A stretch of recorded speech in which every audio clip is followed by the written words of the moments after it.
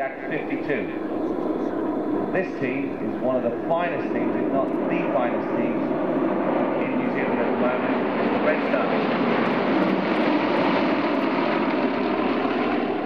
Warbirds over Wanaka is a world-renowned airshow which is run every 2 years in New Zealand. This is what one previous visitor to the airshow had to say about this awesome event.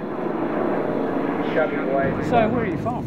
From Australia. I'm the editor of Aero Australia, an aviation magazine. Got a really stupid question. Why are you here? Because I love aeroplanes. If that's not too stupid an answer. Like everybody else here, I'm just an enthusiast and love watching old aeroplanes and new ones. As long as it flies, I'm into it. Tell me about this show. Well, it's a very important show and a very big show. It's the biggest gathering of warbirds in the Southern Hemisphere, as you no doubt know, thanks to the efforts of Sir Tim Wallace years ago.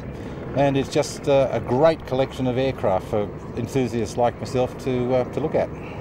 How does this show differ from other shows around the world? Well, there's a couple of things. Firstly, I think, and most importantly, its unique setting. It is one of the best places in the world to have an air show. I mean, you look around you at the mountains in the background and the wonderful climate. Plus, as I said before, the collection of aeroplanes. It's unique in the Southern Hemisphere to have such a wide variety of aircraft in one place. And apart from your journalistic side, do you tell other people about this air show and what do you say? Oh yes, well I tell everybody I know about it, and most of the people I know come here anyway, and we're just all so enthusiastic about it because it is such a good air show. Make sure you check out the Warbirds over Wanaka website for information about their next airshow.